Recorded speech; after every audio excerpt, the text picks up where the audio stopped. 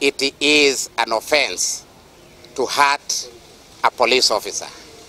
And Kenyans who are exercising their right through this call for maandamano, please exercise caution when you are dealing with our employees.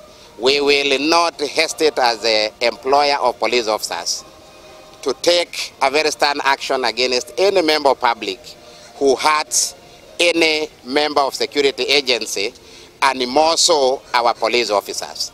Police officers have families, police officers are human beings, and if really you come to them in peace, you really enjoy maandamano.